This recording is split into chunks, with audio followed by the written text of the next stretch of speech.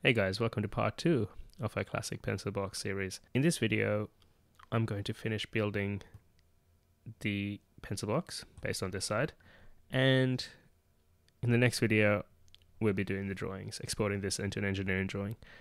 Okay, so because I want to keep the video short, I will talk as I go, but I won't be explaining as much as in the previous videos because we are essentially repeating functions we've learned. So what we're going to do is do the back as a new part, the front as a new part, mirror this, and then the base and the lid and the handle. Right, so a fair bit of work to get through. Let's get started. So we're going to start with the back here. So you can see the grooves are in the exact same place as the sides. The only difference is there are no rebates and it's 120mm long, not 240. Okay, so let's get that done. And if we look at this drawing over here, we can see that it's attached to this face on the inside of that rebate. So we want to start our sketch on that face. Right, let's go for it. Let's start with a new sketch. Sketch plane, I'm going to pick this face over here. There we go.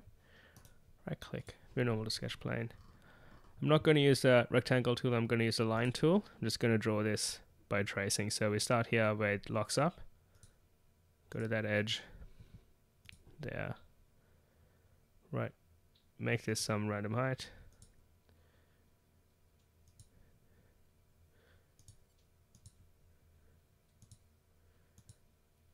Right, as you can see, those lengths aren't correct, so we're going to go and dimension them.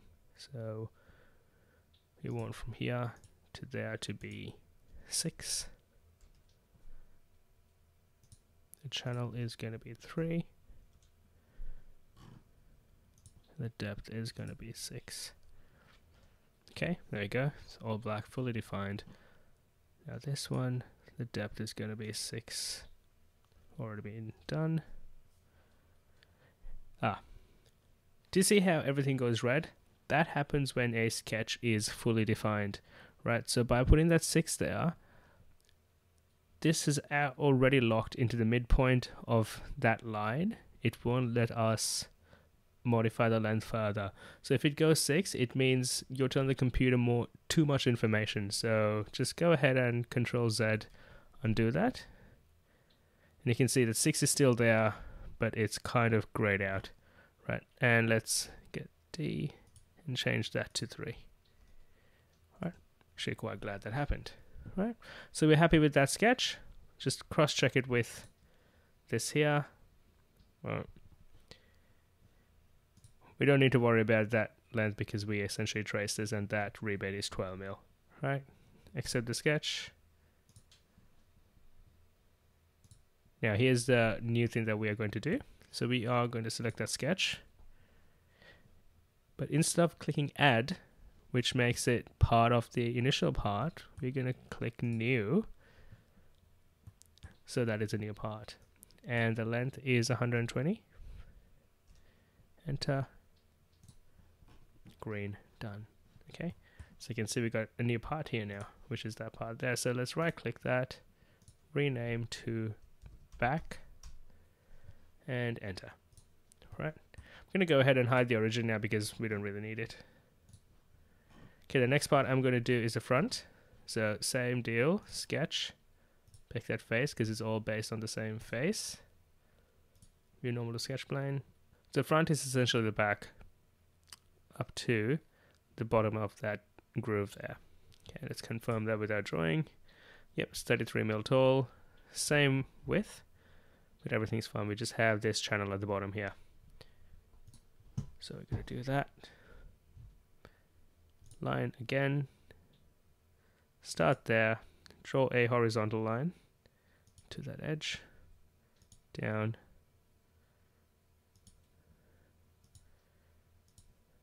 And up. Escape. Dimension. Change that to 6. And that to 3. Right, we're happy with that. Center that, there we go. Accept the sketch. Extrude. Pick sketch 5, so we can see. Again, new part, 120. Enter, it's a blind, that's fine. There we go. Okay, now you can see we got 3 parts here. Okay, we got the left, the back, and the front. So right click, rename to front. Done. Before doing the left side, sorry, the right side, I'm going to do the base and the lid, just because it makes it easy for me to see what I'm doing. So you can see the base is 120 by 228. Essentially got the 228 by making it fit from that line to that line. Okay. For this, you can pick either one of these faces to start your sketch on, right? Or even that one. So again, sketch, pick that face. That's what I'm going to pick. Right. Your normal sketch plane, because we want to see the whole thing. It's going to be a lot easier using a corner rectangle here. Start on the corner. Go up. Right, there we go. Or just make it whatever size. Escape. D. Our length was 228. 228. And our width was 120. Right, done. So happy with that. If you look at it, it fits that rebate at the bottom quite well. And go ahead and click accept. You can see that the sketch is here. Now extrude, pick sketch 6. If you got more, it'll be a different number, but 6 for me. The depth is 3. Enter. Mine's already gone and picked a new part for me anyway, so just gonna stick with that. New part, double checked, 3 mil down, and accept. Okay, and that's the base in there. As you can see, we got part 4 now. So rename that to base. Enter. Now let's do the lid. You can do the lid one of 2 ways. You can start the sketch on that face, extrude it up, or you can start it on this face, draw it in here, and extrude it out, or you can start it on this face there, which is what I'm going to do. Right, so sketch, select a sketch plane. I'm going to select that. Right click, view normal to sketch plane. Zoom out so we can see the whole thing. Let's look at the measurements. There we go. Same thickness, 3 mil thick, 234 by 120. Right, going to use a corner rectangle again. Let's start here. Just a random one. Dimension, that's 120 wide. And 3 millimeters thick.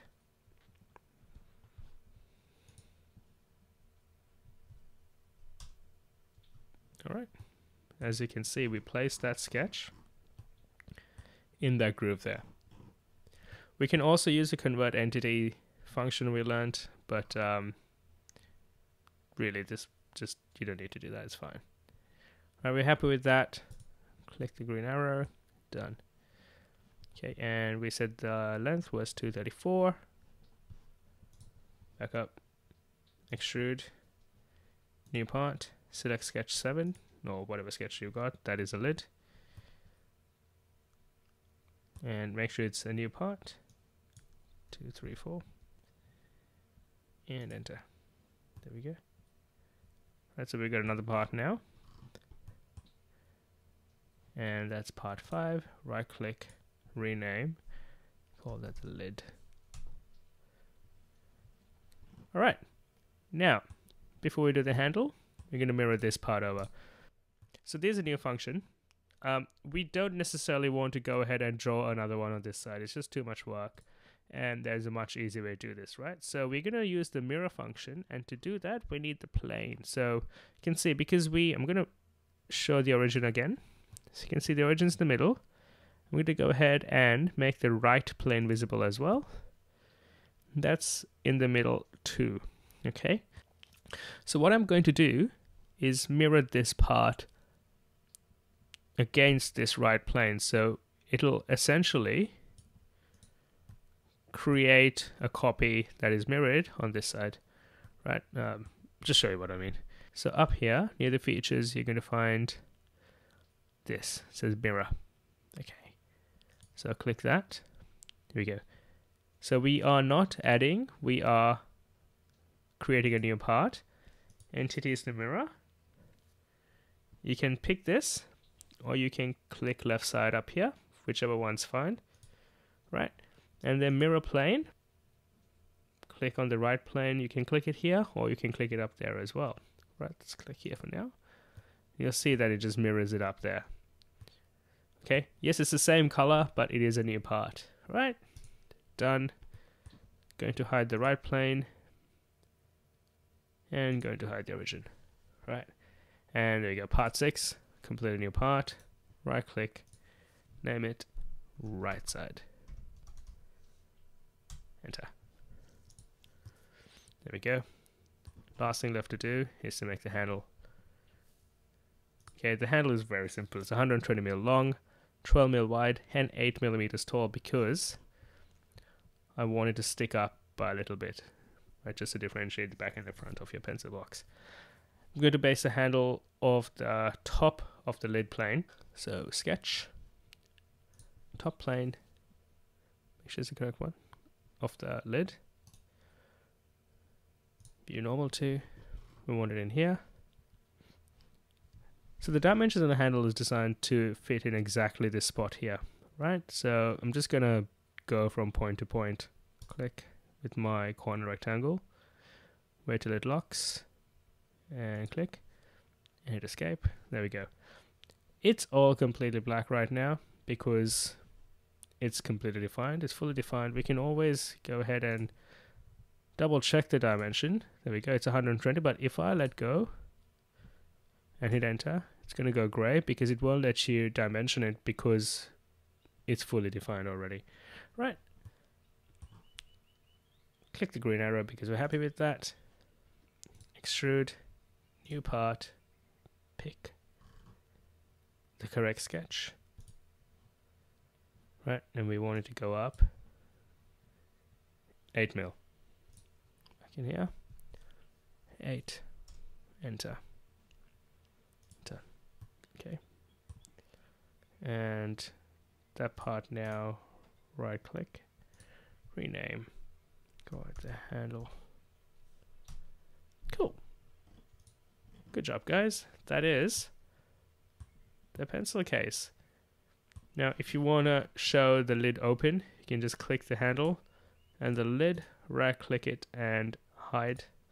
There you go, it's a pencil case without the lid. You can show them again, clicking them, right clicking and show. Right, so the main difference between this and the previous model we did is that this has 7 parts, whereas the other one had 1 part. Right, and that's the pencil box. Alright guys, that's it, have a good one, stay safe.